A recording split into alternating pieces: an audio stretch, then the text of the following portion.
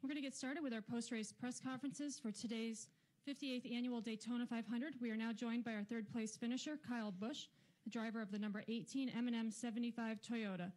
Kyle, you and your teammates finished first, third, and fifth out there. Can you talk a little bit about the dominance of the Joe Gibbs Racing cars today?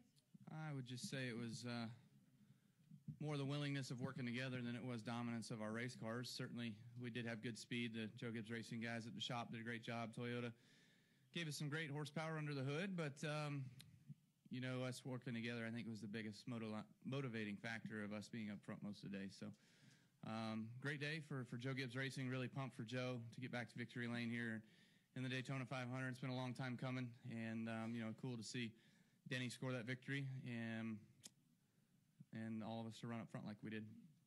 Great. Well, now I'll open it up to questions. Please raise your hand. We'll get a microphone to you, and then state your name and affiliation when the microphone gets to you. Go ahead, George. Hi, back here, Kyle. George Diaz, Orlando Sentinel. You talked over here, back to your left, I guess. Got it. You mentioned, and so did Denny, Denny mentioned about you guys talking last night about working together and coming up with a pretty, definitive game plan. Can you elaborate on that a little bit, please? No. Thank you. Go back here to the back. Hey, Kyle. Doug Turnbull, WSB Radio. I heard Matt over and over saying again on the radio, let's wait till we get almost to the checkered flag or maybe the back straightaway before we break up the JGR posse, so to speak. And it seemed like Denny swung to the high line there, did that beforehand. Did you have any intent on trying to do it earlier than that, or were you trying to stick to what Kenseth was saying?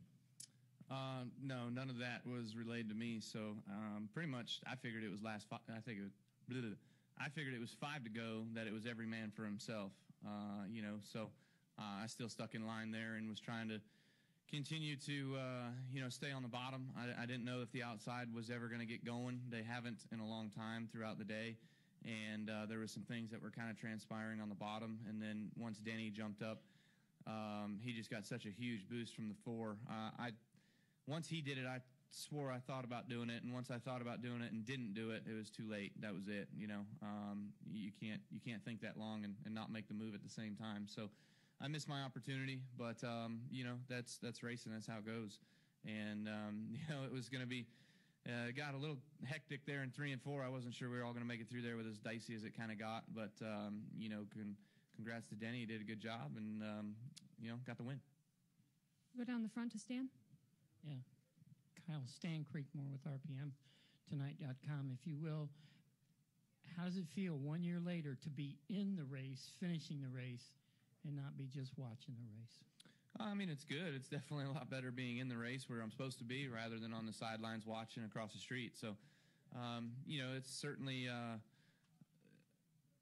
365 days later, this could have gone 2 spots better, and it would have been crazy to think of where we were, But we finished third. It's my greatest finish, my best finish in the Daytona 500 thus far. So we'll take that, and it's a good start to our season. We know we got really good race cars. We know how well all of us work together, and myself and Adam Stevens, we can and should and will win plenty of these open races. So, do